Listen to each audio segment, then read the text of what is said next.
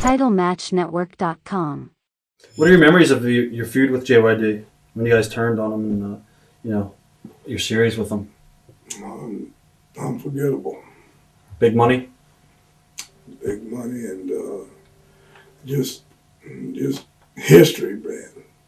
How would you rate him? Like I said in that, like I said down in that conference downstairs, you know, they said we never, even the promotion said that, you know, two black guys having mat wars in the Deep South like that never get over, you know. And so it was looking to fail, but it didn't fail.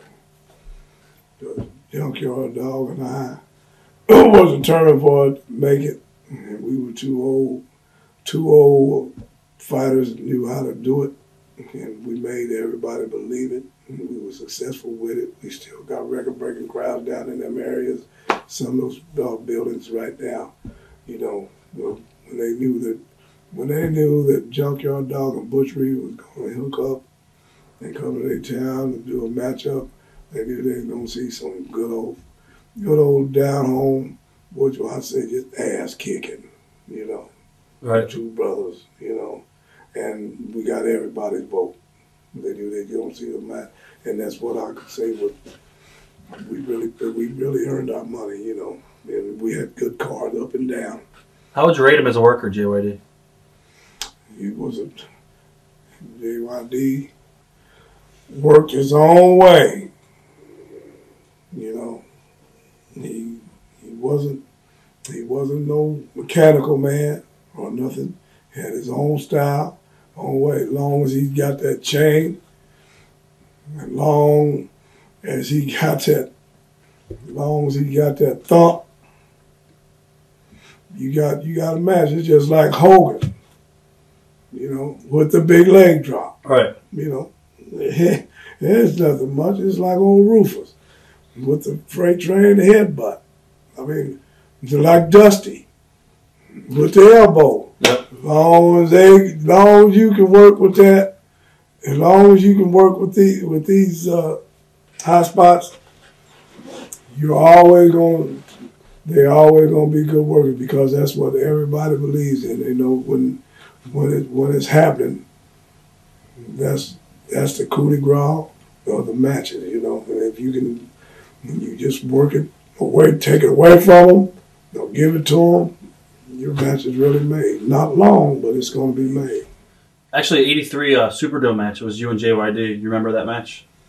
Yeah, that's when I took the title. Yep. What are your memories of the title, your run as champ? It was hot. And as long as I had good talent to compete with me, after Dog was gone, because I'm telling you, you know, Dog did hurt. And I had to have a lot of good hardcore, you know, competition because we sold out. We got records down there right now in different towns. I'm telling you, they're still set today, you know, and that's just a memorable thing. It's a historical thing, and we put each other on the map, and we were like, you know, we were like milk. We were like milk and cornflakes. You know, we worked good together, and we got the job done. And when he left, it took a whole half of a platoon to keep North American heel myself. Baby faces had to be solid. Right. You know, they had to be real rugged because Dog was a hell of a hole to fill. You wrestled him again in WCW. How different was that? Wasn't different.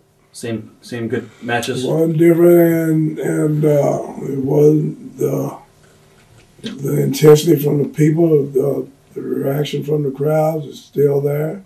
It's really like a different part of in a different part of the country because, you know, we turned it out over in Mid-South. yeah, a few hundred miles on farther to the west. But it was all publicized and everybody knew that Butch Reed and Junkyard Dog they were causing earthquakes over there down in them bayous and up in them old Arkansas hills and Mississippi old ridges and stuff, you know, and in Florida, everywhere else, even up in this country, you know, when I was a natural, but we didn't do much here.